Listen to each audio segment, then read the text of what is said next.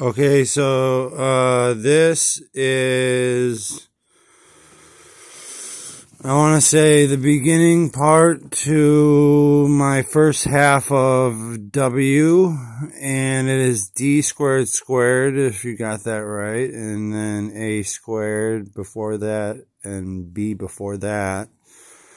Then 4C plus B squared times A squared.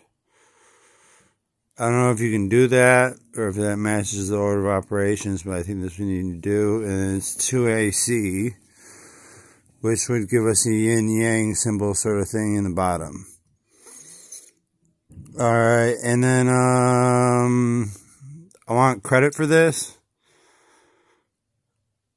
And I'm getting frustrated with my living situation. I'm getting to a point where I'm gonna break, and I don't want to do that. So if you guys would please just take this as knowledge, as my acclamations to the world, I'd be pleased. And the first half that I had at first was wrong. This is the right half. Thank you. Bye.